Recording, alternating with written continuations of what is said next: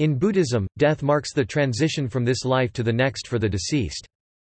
Among Buddhists, death is regarded as an occasion of major religious significance, both for the deceased and for the survivors. For the deceased, it marks the moment when the transition begins to a new mode of existence within the round of rebirths. When death occurs, all the karmic forces that the dead person accumulated during the course of his or her lifetime become activated and determine the next rebirth. For the living, death is a powerful reminder of the Buddha's teaching on impermanence. It also provides an opportunity to assist the deceased person as he or she fares on to the new existence. BuddhaNet has published a guidance article about the subject, which also discusses the traditions of different Buddhist schools. There are also several academic reviews of this subject. Theravada traditions. For the non-arhat, death is a time of transitioning to a yet another rebirth, thus, the living participate in acts that transfer merit to the departed, either providing for a more auspicious rebirth or for the relief of suffering in the departed's new existence. For the living, ceremonies marking another's death are a reminder of life's impermanence, a fundamental aspect of the Buddha's teaching. Death rites are generally the only life cycle ritual that Theravada Buddhist monks get involved in and are therefore of great importance. A distinctive ritual unique to funeral rites is the offering of cloth to monks. This is known as pamsakula in Pali, which means, "forsaken robe." This symbolizes the discarded rags and body shrouds that monks used for their robes during the time of the Buddha. Customs in Myanmar, Burma. Customs in Sri Lanka.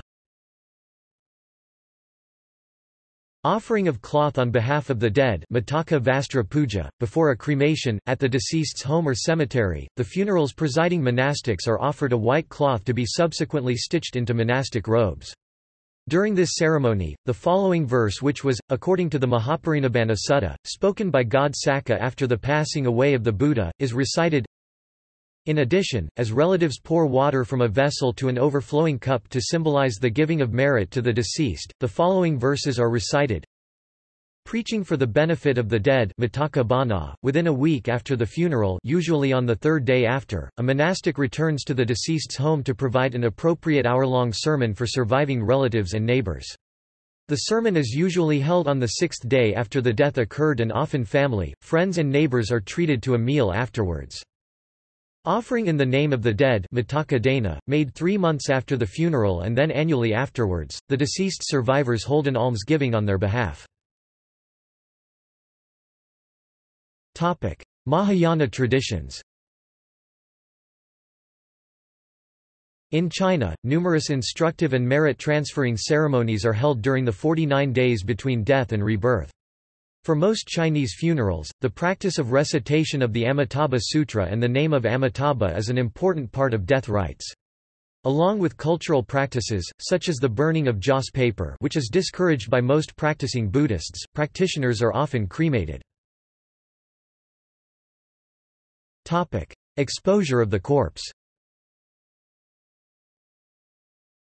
Exposure of the corpse Lushizhang, Lu Shi Zhang is the practice of placing the body of the deceased in an open area instead of using coffins or sarcophagi. In the Indian tradition, the practice of exposing the corpse included putting the body in the forest or sinking it under water. Originating from India, medieval Chinese monks also practiced exposing the corpse in the woods, but so far no textual evidence support the practice of water burial. In addition, cave burial was also a type of lushizhang in medieval China. The point of exposing the corpse was to offer the body to hungry birds and beasts. After that, the remains were collected. There were 3 ways to dispose of the remains. Collect the remains from the woods, bury them or place them in a pagoda. Cremate the remains, then bury the ashes or place them in a pagoda. Cremate the remains, then distribute the ashes in the woods or water. Cave burial. Starting from the 3rd century CE, Chinese monks used caves as the resting place for the deceased. This funeral practice may have been influenced by Central Asian practices. Compared to forest burial, cave burial was less direct than exposure. Before medieval times, the word stone cave shi can either mean the government library or suggest the main room in an ancestral temple. Zongmiao. To make Buddhist funerary caves, one can adopt the three methods: use natural caves or grottos, make slight changes to existing grottos, pile up stones to make new cavesto. Achieve the goal of giving one's body to the animals. Most caves and grottos were open. The few exceptions include the North Cliff of Longmen Wanfo Go. Longmen Wanfu. Generally, monks used the sitting position and practiced duda. These caves were reusable and most of them were found in Chang'an and Longmen. Dunhuang and Sichuan also have such caves. Forest burial. Chinese monks began the practice of forest burial Linzang from the 5th century CE. Reputedly the famous monk of the Eastern Jin, Huiyuan, was the first in China to practice forest burial.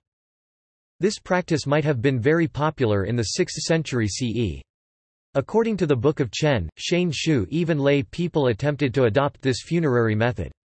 The term, cool grove, Shituolin Shi Tuo Lin, was applied to describe the exposing place, or used as a general term for this practice. After the 6th century CE, the number of documents recording forest burial increased. In Daoshan's biographies of eminent monks Zhugaozhenzuan Shu Gao Seng Chuan, there were many stories with such descriptions. According to Daoshan and other epitaphs of monks, there were two types of monks who practiced forest burial. The monks of the Three Stages sect.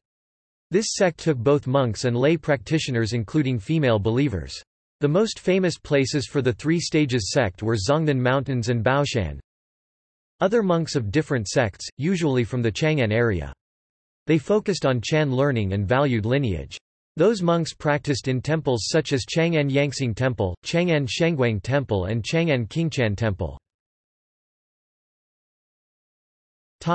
Mummification.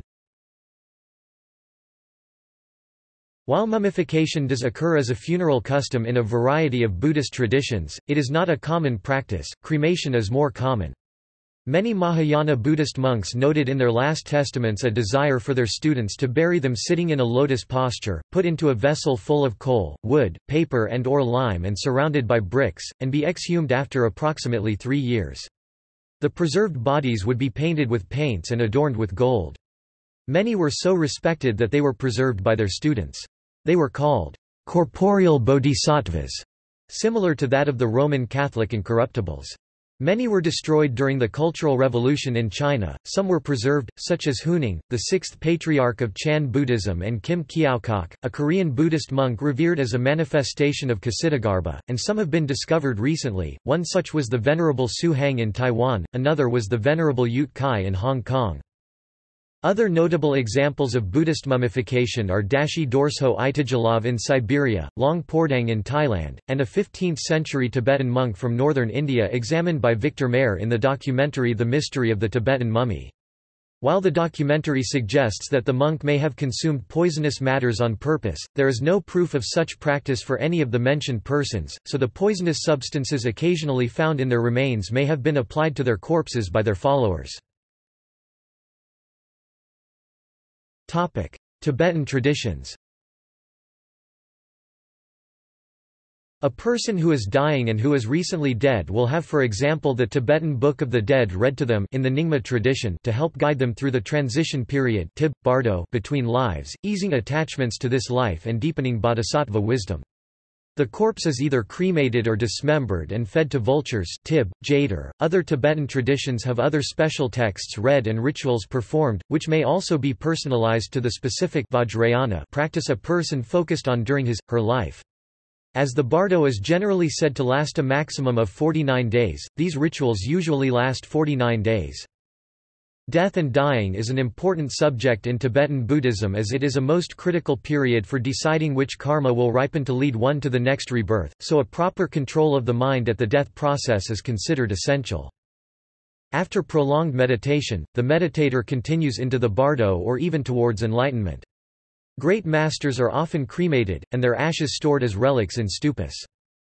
In Tibet, firewood was scarce, and the ground often not suitable for burial, so the unusual practice of feeding the body to vultures or other animals developed.